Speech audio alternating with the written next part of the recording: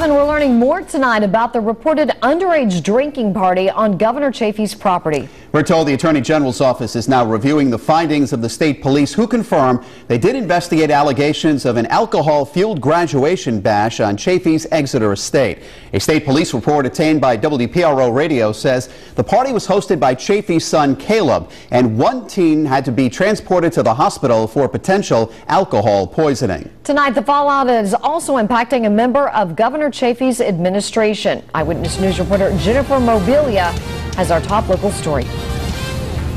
Eyewitness News has learned the governor's top aide lives on the property where that underage drinking party allegedly took place, and he says he knew there was a refrigerator on the property full of booze.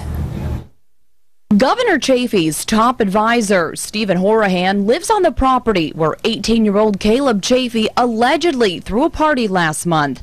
A party that allegedly involved underage drinking and landed an 18-year-old woman in the hospital. Horahan admits to knowing a refrigerator near the pool was stocked with alcohol, but says he never witnessed any underage drinking on the governor's property.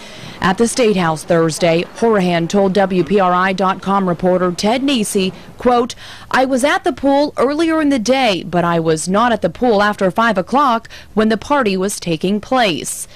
According to a police report obtained by WPRO, a severely intoxicated 18-year-old woman was hospitalized on Memorial Day after attending Caleb's party.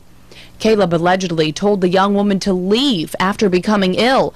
She was later found along Route 102 after her friends called 911, according to the report.